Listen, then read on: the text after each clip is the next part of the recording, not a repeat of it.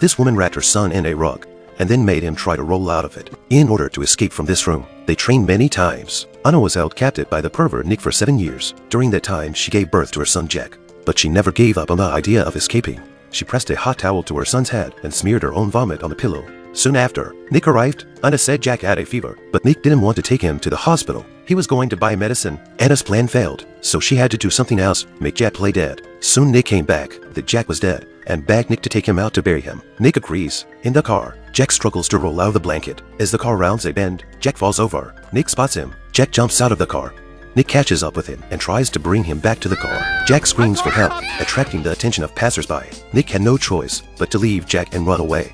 Finally, Jack was rescued by the police. Under the police's patient questioning, the brave Jack overcame his fear of unfamiliar surroundings. He told the clues about his mom's location. The police successfully rescued his mother. Anna and Jack lived happily ever after.